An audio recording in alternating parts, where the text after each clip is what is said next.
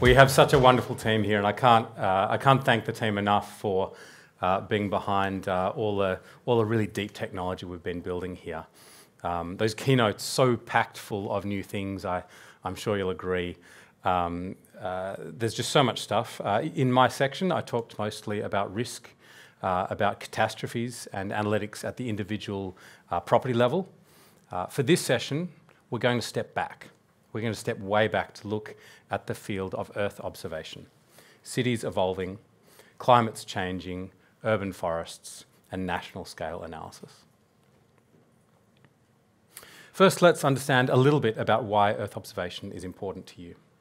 It's this idea that we can stand back and understand how the planet is changing, which is a lofty goal. But if you're in government or insurance, for example, it's still relevant to you. In government, you're essentially doing a mini version of Earth observation every time you take your part of the world.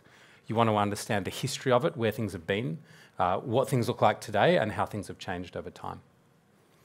Insurance might be slightly less obvious, but whenever they build a risk model, for example, what you need to do is, for each property scattered across a nation, you've got to figure out what that was like just before the event, so you can learn to predict what it might be like afterwards with a high level of consistency. And these two different tasks of monitoring a local area or building risk models are both really a subset of Earth observation. Now we know what it is, let's have a bit of a think about what makes it really hard. First is the technology. There is some wonderful technology out there, constantly rolling out new camera systems, new satellites, things like synthetic aperture radar. It's all very, very exciting. But every time a new tech comes out, it starts with a fresh history rather than going back in time. So if you're trying to understand how the world has changed, this creates big challenges with this constantly evolving set of technologies. Secondly, satellites themselves, often the most high-res things they quote are having to point to particular parts of the world for military or other applications. So it's actually quite difficult to get a satellite program which gets a nice, regular, repeatable Earth observation style data set. Aerial programs have historically been very bespoke. One customer in one place pays for a data set and then another happens. Programs are starting to emerge, but they can chop and change and evolve. So if I ask you this question, what data sets are out there for Earth observation from the sky that have at least a decade of coverage and at least annual repetition? I mean, there's Landsat, but there's not a lot else. We'll get there. We'll get there. You're stealing the punchline. What about the analytics? We do all this work to regularly capture things with our satellites and our planes, and then we do analytics on a project basis. We say, I've got a project, I want to learn something. I'll label some imagery out of that project budget. I'll train a model. I'll execute that model, and then I'll walk away and do something else.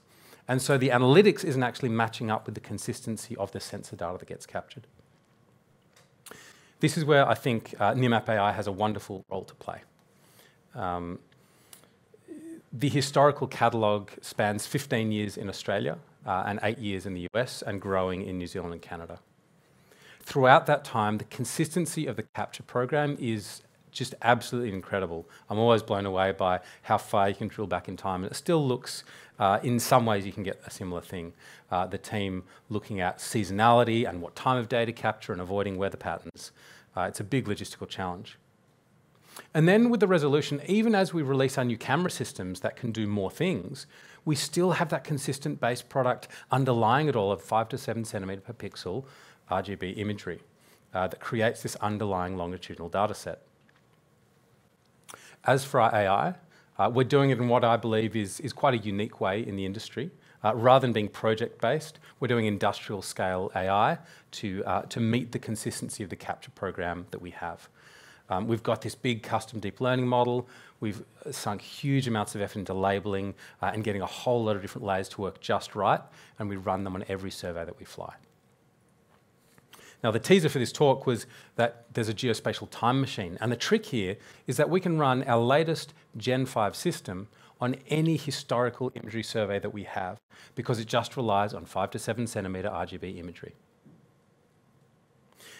This is a little video from mid-2019 when we first launched our AI beta capability that gives you a sense of where we thought we could head with Earth observation.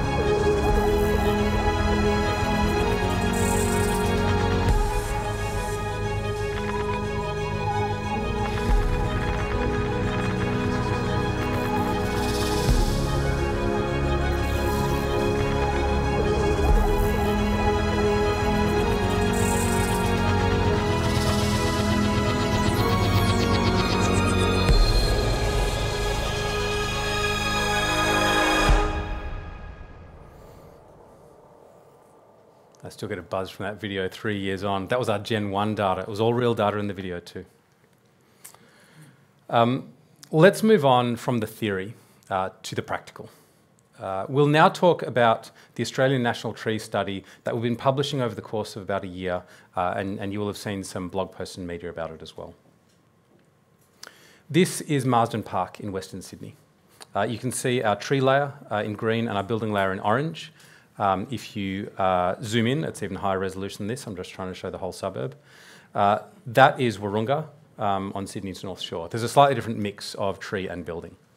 Now imagine you have data like this at large scale and you want to understand it across a nation. What you need to do is simplify it. So if we take our imagery, we can overlay the Australian Bureau of Statistics mesh blocks. These are statistical units that can be linked to demographic data, and we can calculate a % tree cover or % building cover in any one of these mesh blocks. We can throw away the non-residential mesh blocks, for example. For a lot of this analysis, we're interested in those heat island effects that Emma talked about previously, where the effect is kind of within 100 or 200 metres of a house. So these are just the residential mesh blocks. We can summarise information at a suburb level. We can look at suburb level just the residential cover or the total cover of trees or buildings. And then we can do that for whole cities. We can do it for Adelaide, Melbourne, Sydney, Brisbane, Perth. In fact, we can do it for 5,000 suburbs in Australia. Now, this graph here is a graph that I would happily sit on for 20 minutes just talking you through it. But we won't, don't worry. So the dots each represent a suburb. The size of the dot is the population of that suburb. The colour of the dot represents which capital city it comes from. So red is Sydney, green is Melbourne, for example. On the vertical axis, you've got the percentage of total tree cover in that suburb. And on the horizontal axis, you've got the percentage of total building cover. You have right here an urban nation on a page. You can pull out insights like looking at that red edge along the top, from the top left to the bottom right, where you can see Sydney maintains really high tree cover despite increasing levels of building density compared to the other cities. Then you've got Perth kind of in the middle there in pink. Melbourne is in the middle there too, but if you look in the bottom left corner, you see something really interesting. You see these big, heavy suburbs in Melbourne with high populations, very low tree densities, but the building density isn't actually that high either. And so you can start to characterise how we're choosing to build nationally and think about it on a national level, but also dive onto individual suburbs. This is a simplified version of that graph. If you say, what's the total % of the population in Brisbane, say, that is living in a leafy suburb. And here we define a leafy suburb as one with at least 20% tree cover, which is shown to have some pretty good benefits for livability. We're going to jump into the time machine now. We're going to look at Adelaide, just one city, but over the course of 10 years. You can see 281 suburbs where we had data in both 2011 and 2021. We're focusing on residential tree cover for those heat island type effects. And we can see that the median suburb drops by about 9.8% relative residential tree cover. On the right, you can see the map. You can see the deeper pink suburbs are the ones that lost the most trees, and the greener suburbs are the ones that gained the most. You can look at the mesh blocks themselves and see patches of pink, patches of green, and then intermingled areas. There's all sorts of really interesting stories going on behind the scenes here. To really understand it, you have to look at individual suburbs. Each one of these graphs is a suburb. The green lines are showing the tree cover over 10 years. The orange lines are showing building cover over 10 years. Now, the biggest thing to note here is this is not just a before and after study. This is annual, seasonally matched tree cover data calculated from Nearmap imagery using Nearmap AI. You can see cases where the trees drop suddenly and then level out. They gain steadily, they drop steadily, the buildings change. There's a different story going on behind each suburb. These are just some of the suburbs where the change is the greatest. And if you really want to understand what's going on, you have to look at it one suburb at a time. This first one is a suburb called Northgate. It was fairly newly established in 2011. And you can see the green trees that were planted. We're going year by year here.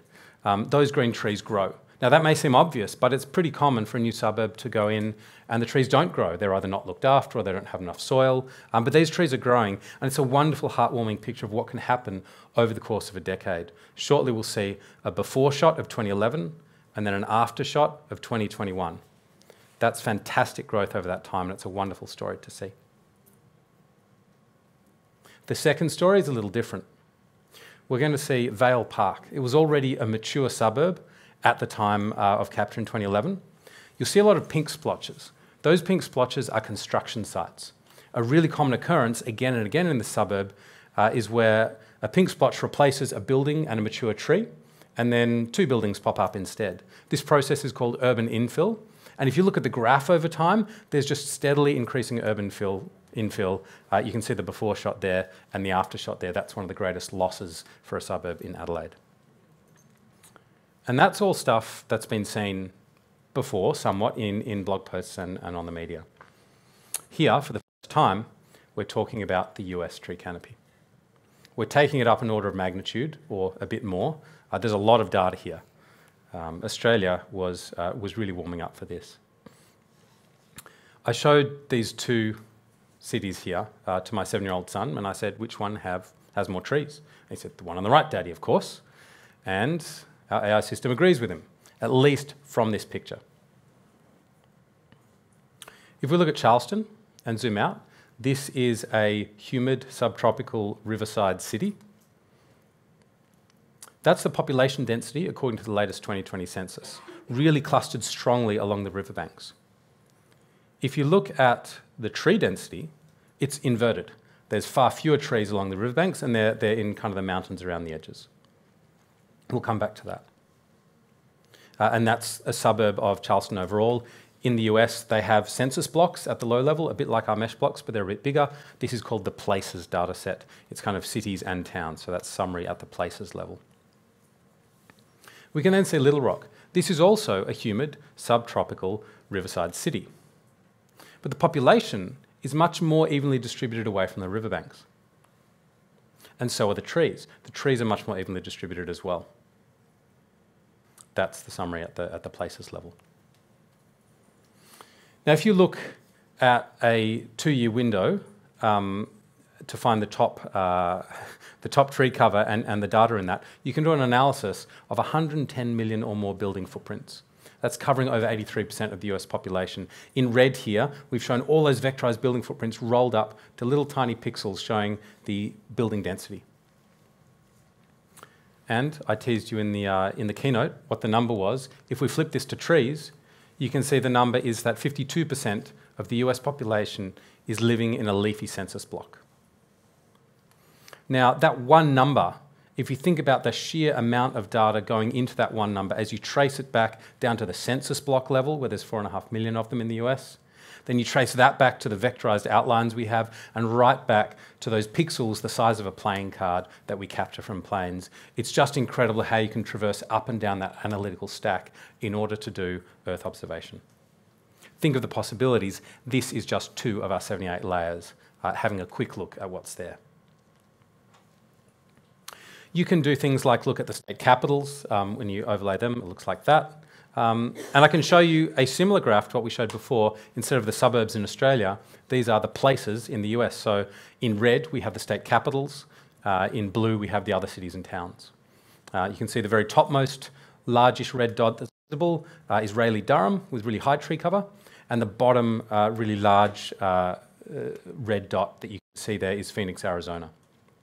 It's amazing what's possible in terms of characterising a nation.